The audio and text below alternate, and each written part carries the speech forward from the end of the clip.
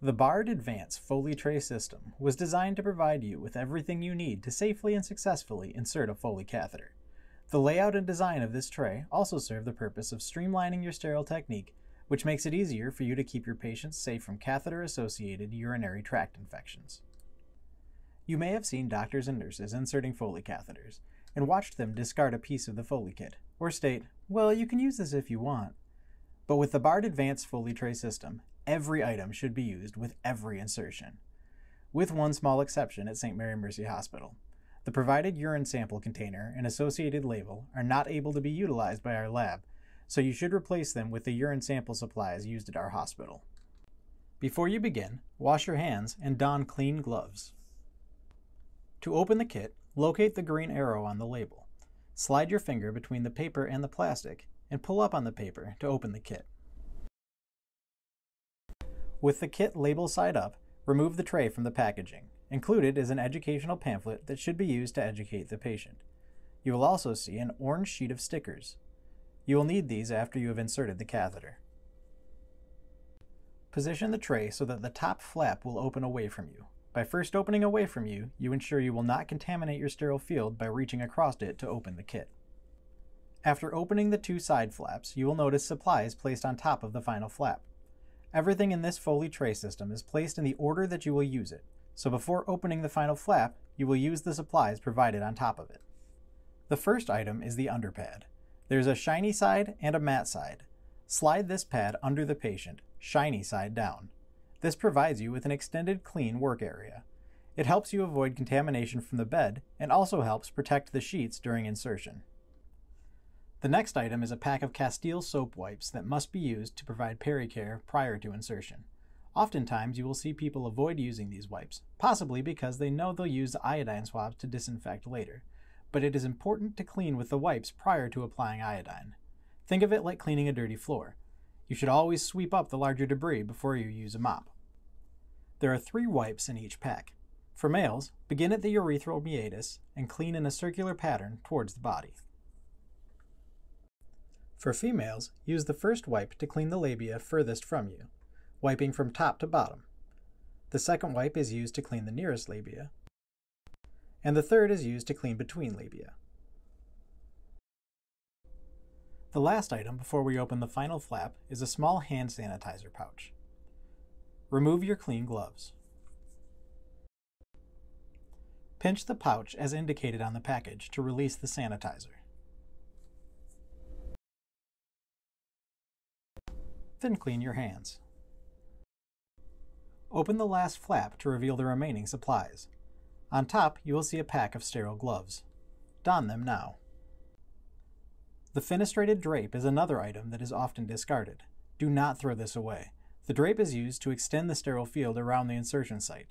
It further protects the patient from infection and allows you additional sterile space to work with. Position the opening of the drape over the insertion site and drop it into place without touching the patient.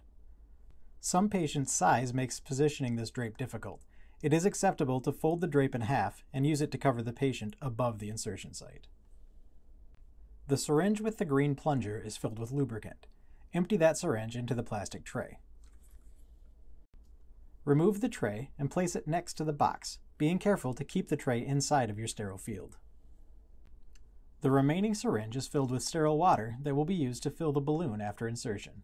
Remove the plastic sheath from the catheter and attach the syringe to the port near the end of the tubing. Do not test the balloon by pre-inflating it. This is a step used in the past when the catheter was made from different material. Bard now tests balloons before packaging the catheters, and continued unnecessary inflation can actually cause damage to the catheter itself.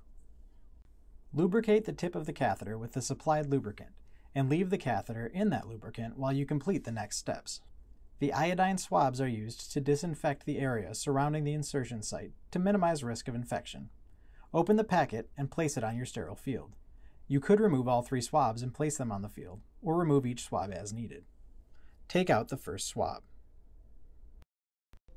Use your non-dominant hand to stabilize and position the genitals, while you use your dominant hand to apply the iodine.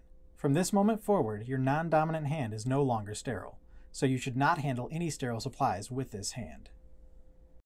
For females, use the first swab to clean the labia furthest from you, wiping top to bottom.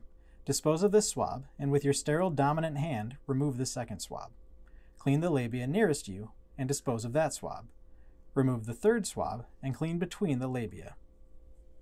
For males, begin at the urethral meatus and wipe in a circular pattern down towards the body. With your sterile hand, take the catheter from the tray and insert it into the urethra. When you see urine flowing through the catheter tubing, insert the catheter an additional 2 inches and inflate the balloon. Always use the entire syringe of sterile water. The balloon was not designed to be under or overinflated.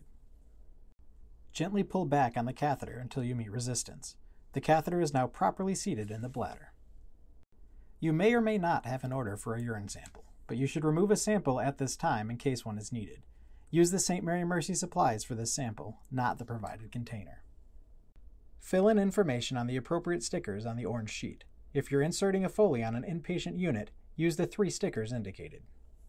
The long sticker should be placed on the front of the bag. If it is a metered bag, place it on the side of the meter. The other stickers can be placed on the back of the Foley bag. The Foley bag should be hung below the level of the patient. It can be attached to the bed in the openings of the frame below the mattress, otherwise used for restraints, or at the foot of the bed. It cannot be hung from the bracket on the bed frame. With the bed in low position, the bag will touch the floor and substantially increase the risk of caught. It cannot be hung in the hinge of the bed because when the bed position is moved, it could cause damage to the bed or the Foley bag. The green clip attached to the tubing is a sheet clip used to control and maintain the layout of the tubing. Use this sheet clip to manipulate the tubing so that there are no dependent loops present. A stat lock is also supplied with the kit and can be found attached to the Foley bag. The stat lock attaches the catheter to the patient's leg to protect it from being pulled out accidentally. Date and initial the stat lock. They should be replaced every 7 days. The stat lock holds the catheter at the bifurcation. The clamp rotates to accommodate changes in position.